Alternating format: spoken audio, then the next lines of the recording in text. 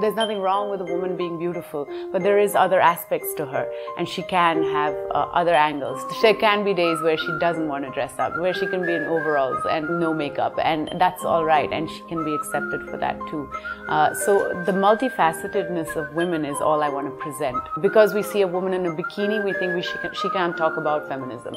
Or, you know, we see a woman in an NGO kurta and she's an auntie type, she can't be sexy.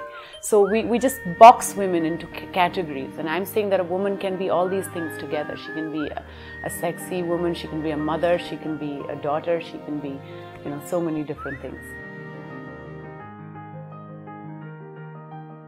In the last 20 years, we've been educating the girl child, and women are becoming more and more empowered.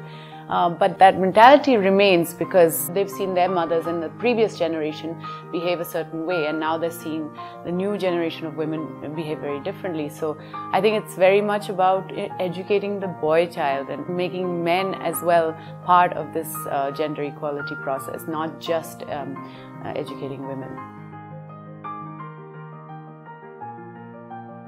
We grow up with the idea that a woman can't play football or can't be a scientist, or very few women go into those categories, and it's nurturing because I remember there was this ad where they made these little 5-year-old girls run, and they said run like a girl, okay, and then they told these 16-year-old girls to do the same thing, and so the 5-year-old girls were running like crazy, like their heart out, and the 16-year-old girls were running like la-di-da, you know. So they had been taught that this is what it means to run like a girl. But if you're not taught that, then you know you run how you run.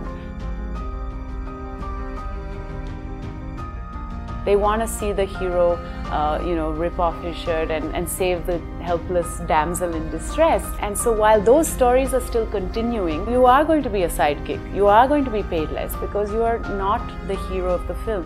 When you see a Piku where Deepika is the hero of the film and Queen where Kangana is the hero of the film, then you can expect wages to start being equal, because the concept of equality is starting to seep into the storyline itself.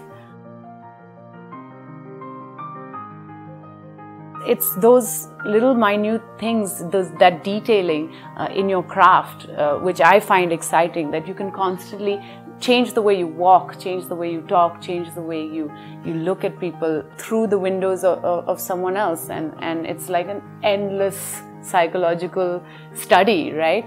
I don't know what it is for every other person, what they do in their job. I wouldn't know the details of an accountant's life, okay, but I'm sure that there are 100 things that they can work on and improve and understand how the market is changing and evolving and evaluating, and that's research which you do without anybody pushing you. It's when you start doing things without other people pushing you that you push yourself. When you no longer have a boss or a teacher to tell you what to do, but you start becoming that person yourself. I think that's how you motivate yourself.